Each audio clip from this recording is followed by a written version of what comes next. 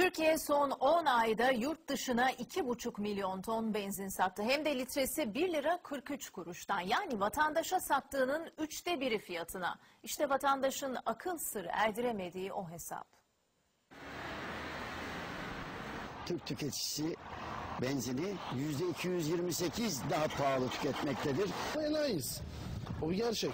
Vatandaşa pahalı, yurt dışına ucuz. Benzinin Türkiye'deki satış fiyatıyla dışarıya satılan fiyatı arasındaki uçurum vatandaşı isyan ettirdi. Yurt dışında yaşamak lazım o zaman. En güzel öyle. Benzinin fiyat tabelasında yazan 4 lira 68 kuruş. Oysa yurt dışına benzini 1 lira 43 kuruştan satıyoruz. Yani Türkiye'de vatandaşlar benzine ihraç edilenin 3 kat fazlası para ödüyorlar.